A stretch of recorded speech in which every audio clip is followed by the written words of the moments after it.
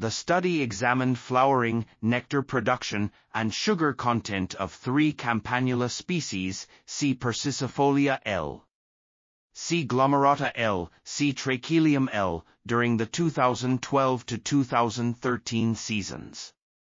The flowers of all studied Campanula species are protandrous, with C. glomerata continuing to open until 16.00 GMT plus 2H.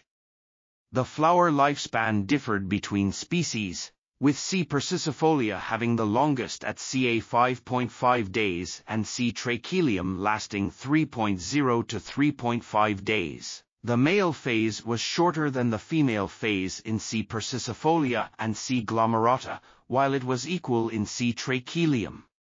Female-biased nectar production was evidenced, with the amount of nectar accumulated at the female phase reaching 70 to 87% of the maximum nectar produced by a flower.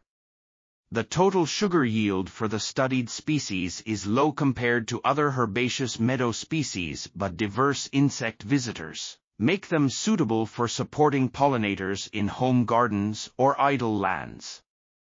This article was authored by Monika, Strzałkowska-Abramek, Jacek, Jachuła, Małgorzata, Wrzesień, and others. We are article.tv, links in the description below.